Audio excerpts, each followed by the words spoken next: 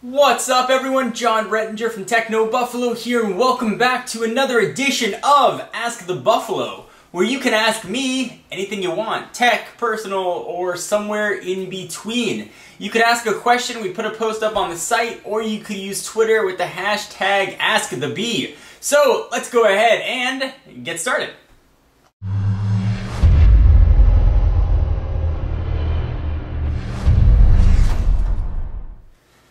So you're going to see me glance this direction. I'm going to read questions live, and I'm going to answer the questions live. None of them are pre-prepared, or at least it's live for me. I guess every video is probably live for me since I'm filming it, but there's no scripted business here. I'm going to answer all your questions right off the top of my head. And I'm going to watch the clock because I do sometimes like to hear myself talk, and I can let these Ask the Buffalo videos get like 45 minutes long, and I know you guys will get bored with that. So let's get started.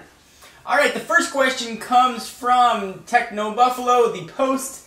This is from Matthew Stofukis. Is the Pre-3 keyboard better than the torches? Well, Matthew, at the Palm event, they let us hold the Pre-3 and use the keyboard on the Pre-3, but they had to actually hold it while we were holding it. So I didn't get a chance to use the keyboard as much as I would have liked. I will tell you my first impressions were that it felt very good. The keyboard on the Torch I think is absolutely outstanding as well. I'm inclined to believe that the Torch keyboard is probably going to be a little bit better than the Pre-3, but that has yet to be seen. So, I don't know. Alright, next, let's jump over to Twitter with the hashtag AskTheBee. This is from XLucaJX. What is your favorite childhood memory? It's actually one of my earliest memories. I don't know how old I was, but I was probably like this big. You can't see my hands, but I was probably this big. My parents had a little swing set out in the backyard. I distinctly remember wearing a green Izod, you know, with the little alligator thing. Oh, I think it was called something else back then. Polo shirt, and playing on the swing set with my dad and grandfather, just running around and having a fun time.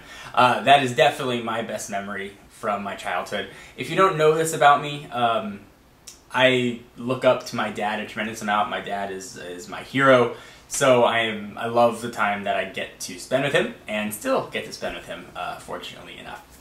So let's go ahead and jump on back to the website. Do you think Apple will be making a mini iPad this year for this Apple Music event? No. No! Don't even think it. I don't think we're going to see an iPad mini or anything. I think the iPad mini is called the iPhone or the iPod Touch. I think the 10-odd inches that we've got right now is probably what we're going to see for iPad sizes for quite a while. Alright, let's go back to Twitter. I'm going to jump around. This one's going to go to Nicholas Leone. What time of phone do you use? I think he's trying to say what type of phone do you use.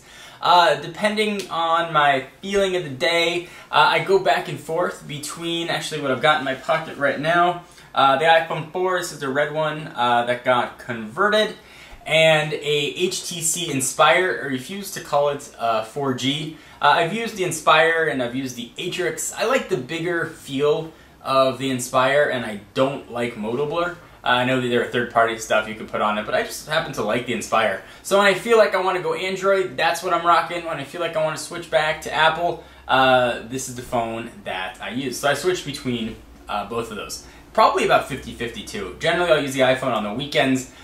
During the week I will use Android. Okay, so let's go jump back to the website and pick another question. When do you think the iPhone 5 will come out? And that one's from Mark Phillips. Well, Mark, there's been a lot of rumors of delays, but those are just rumors on rumors. No one knows anything until Apple announces it. A delay, I guess, of sorts, so varying from the June release cycle, would make sense. I think it would unify the release cycle of the CDMA and the GSM iPhone. If I remember correctly, the Verizon iPhone came out in February. The iPhone 4 was released the previous June. So there's a big gap right there. I think if Apple were to release an iPhone 5 in June, the folks who bought the CDMA iPhone, which I believe accounts for 4% of iPhone users, would probably be a bit upset that their phone was obsolete in a shorter period. So I don't know. Nobody but Apple knows. If anybody tells you they know, they are lying to you. And don't let them lie to you. Alright, let's switch back to Twitter.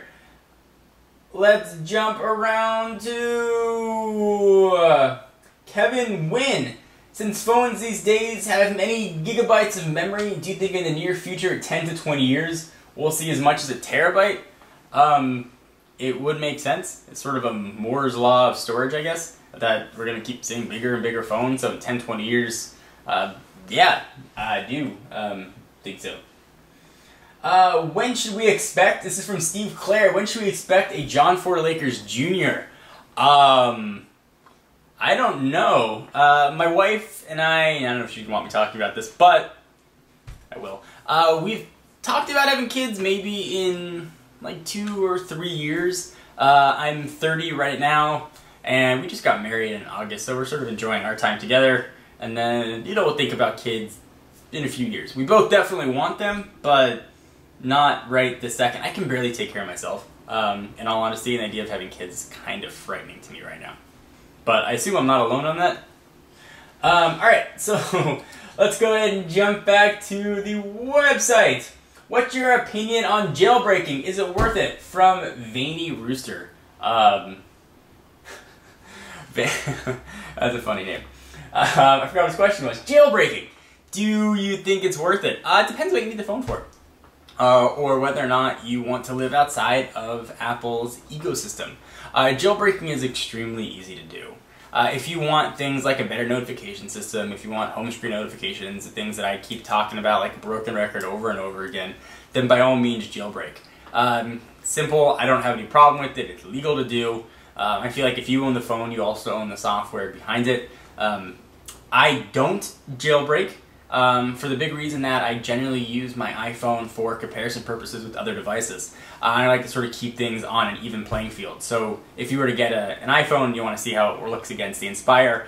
I want to make sure that my phone is as intended from the factory, so at least it's a very fair match. Otherwise I get slammed in the comments being like, not fair, jailbroken phone. And I do read the comments. So that's why I haven't jailbroken, if that helps answer your question. Alright, we'll answer a few more. I don't know how long this video is getting. I got bad eyesight, I can't see the counter. Alright, should I get the iPad 2 or wait for the 3? It's from Same Difference 9. Dude, I can't answer that for you. The iPad 2 just came out. If you want a tablet, I would go for the iPad 2. What I generally tell people, and not just Apple, but tech in general, a good way if you feel the need to upgrade, and certainly there's no need to upgrade and just spend money, but if you do sort of feel that itch and desire and you have the means, a good way to go is to sell your last generation hardware a month or so before the release or expected release of the new device. So iPad 2 came out last month. January would have been an awesome time to sell your iPad 1, and you could use that money for the next generation device. Just a bit of advice. Actually, as a side story, before I got into tech reviewing, I used to try and buy cell phones at auction. This is how big a nerd I was. I loved cell phones. I've always loved cell phones. And I always wanted to sort of try the latest tech, which is why my job is so awesome when I wake up with a massive smile on my face. But I couldn't really afford to get all the phones that I wanted to try. So I would buy them on eBay from overseas, and then I would sell, I'd use them for like a few weeks, and then I'd sell them on Craigslist. So, you know, there are ways to sort of try and use the tools that you have available. Alright, I'll go ahead and try and answer 2 more questions. We'll take this next one from Twitter. Let's go to, if you could build the perfect smartphone, what features would it have? Scarboy6693. That's an interesting question. Well, I think that I would take the elegance of iOS. I think I would take the flexibility of Android. I think I would take the multitasking from WebOS. And I would take the BlackBerry Messenger BBM from BlackBerry, mash that all together to get an awesome smartphone. I would like to have my choice of screen size, so I would probably like a 4.3 inch screen with perhaps a physical keyboard. I don't know, it depends what mood I'm in. I'd like the option of having a physical and on-screen keyboard. Those would probably be my big choices. And that's really breaks down my thoughts on Android and iOS. I love the elegance of iOS. I love that I can do whatever I want with Android and I can make it look and feel however I like, and that's sometimes why I jump on back to the Inspire. Alright, let's go to Ask the Buffalo question on the site. We've got a question from Kyle Brisky. Kyle says, do you think Apple will try to implement 3D on their iPhones? I hope not. I think this whole stereoscopic 3D thing is a joke. Maybe I have old eyes, but it kills my eyes. I don't think the 3D effect is worth it at all. I don't need to see the little dude look like it's coming at me. 2D is fine with me, and I'd rather not hurt my eyes or have the eye strain. So I hope we don't go 3D, although the trend is everybody's going 3D, so certainly we'll see Apple probably jump on that bandwagon at least one more time. Alright, so let's ask one more question, because I could probably do this for like 6 hours. I love talking to you guys. I really do like it. Alright, what's the best way to get subscriptions on a tech channel? This is from Reveling Tech. That was from Twitter. The best way is to find your own style and to show some personality in your videos.